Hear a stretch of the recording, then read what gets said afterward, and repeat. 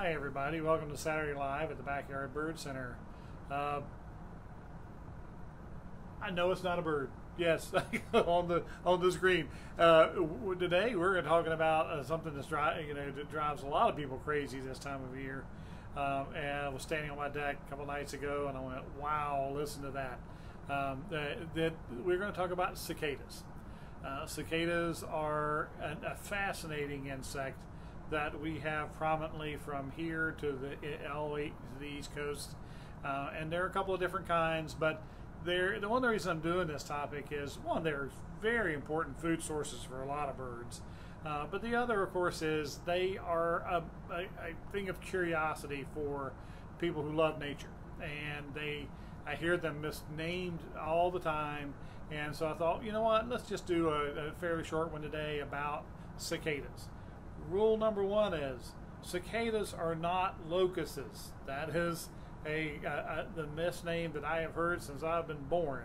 They call, oh, listen, the locusts are calling, and they are not. Locusts are grasshoppers.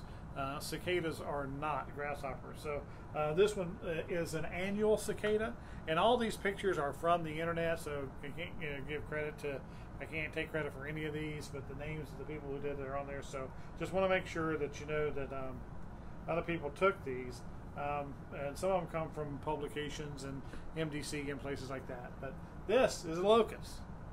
Those are grasshoppers, and they can be decimating. Huge, giant flocks of them can wipe out crops. But the topic we're talking about are the cicadas, and there are two major types of cicadas. One are the annual cicadas, which we hear right now, and they're droning. Ooh, let's do that.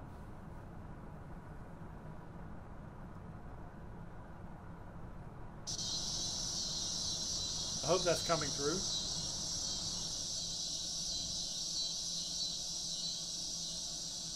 If you go outside at night right now, you're undoubtedly hearing that sound. The droning of that sound is consistent. We hear it this late part of summer every year. It's as much a part of summer as anything. So, but the other type of cicada that we have are the periodic cicadas, and the periodic cicadas are based on either a 13-year or 17-year cycle. And whenever we have those occur, and at the same time that we have the annual cicadas going, it can be really deafening. For us, I think, according to NBC's website, we're not due for another periodic cicada hatching and eruption until 2023, I think, is whenever the next one is. And sometimes it depends on where you are in the state.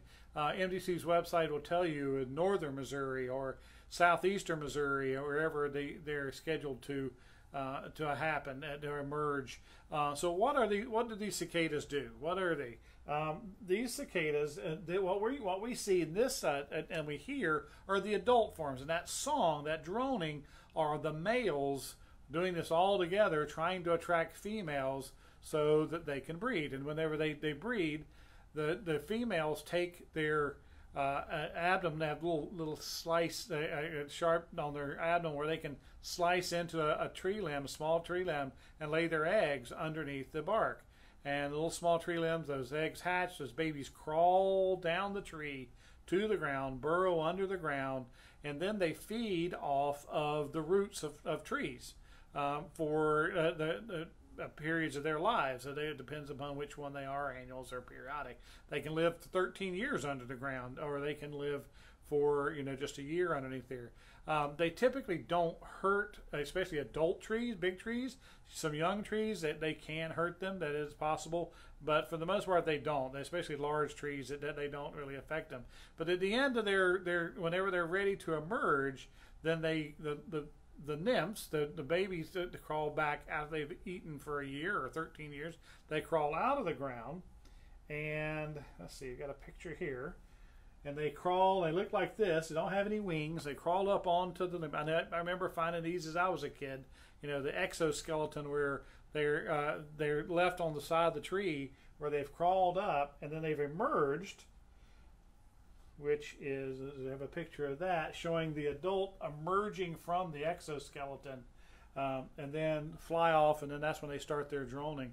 And we'll find these empty exoskeletons on the side of trees and things, and they're, you know, for kids, we found them fun to play with. We loved them, but they that is their life cycle. But when these guys are in huge numbers, boy, the birds go crazy. One bird in particular that is a cicada specialist is the Mississippi kites, which are increasing in numbers in our area.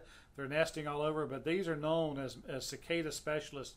They zip around and they snatch the cicadas off the leaves and the tops of trees and eat them. They're an important food source. One of my neighbors out in my neighborhood had a young barred owl, a family of barred owls, that this isn't the one picture. There's grass clippings all in the barred owl's face, where it was going down to the ground and sticking its face in there, and he'd come up and he'd have a cicada in his bill, and he was eating the cicada. So lots of different animals that they eat them, and that's why, you know, their rule of survival, their theory on survival is, boy, we'll have a gazillion adults and they can lay eggs, and lots of will have a gazillion babies, so at least a few of them will survive all these predators that like to eat us enough to pass them on, and it's very successful. So the sound that you're hearing is actually made by their abdomen. They can rub and drone parts of their place together. It's not a vocal cord like a bird or anything,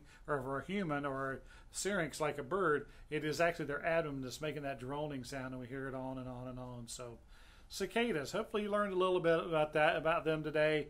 If you like the programs, please give them a like, give them a share, send in ideas for future programs, and until then, come by and let's talk birds.